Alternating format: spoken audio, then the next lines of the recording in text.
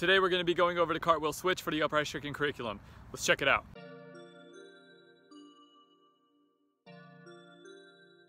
I'm Anthony and welcome to Upraiz Tricking, the channel that's all about helping you build a solid foundation for your tricking so that you can excel at the sport. Welcome to level 2.8 where we dive into two-handed switch flips. And before continuing this video, I recommend that you have completed level 2.7. If you have not, you can click right there for that entire level. So this move is just like a normal cartwheel, but we're going to be landing on our cheat leg instead of our swing leg. And this is going to be good for your dive cartwheel switches later on, which will eventually lead to your aerial switches. And before I break this move down, I want to know, what is your biggest tricking weakness? For me, it's most of the time keeping my legs straight, but more than that, it's keeping my toes pointed. That is my biggest weakness when it comes to performing any skill or trick or whatever.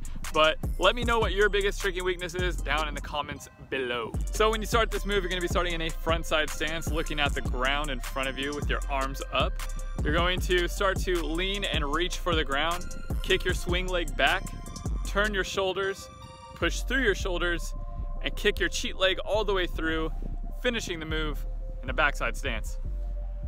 Now don't forget, you can do this move with a spin in front of it, you can do it with a follow through at the end, or you can do it with a spin and follow through together. And I do recommend getting used to all those 4 combos later on. As for tips, you want to make sure that you're focusing on kicking that cheat leg through as hard as you can to get that switch. If you like barely kick it, it's not going to really work out. So make sure you're putting as much power as possible into that kick. Also try to keep your swing leg as tight as you possibly can. As for progressions, you want to make sure that you have your front swipe switch already. If you do not, you can click right there for that tutorial. So make sure you get that, come back here, and then try this one. But without further ado, get those notes ready. It's study time.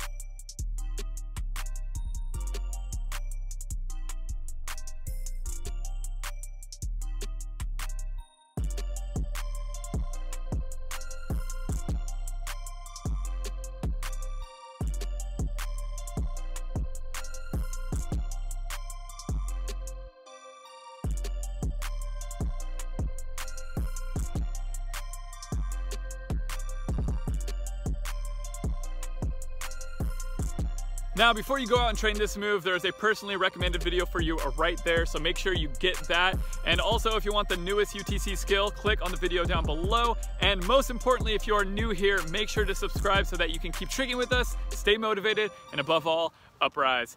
Peace out, guys. See you on the next one.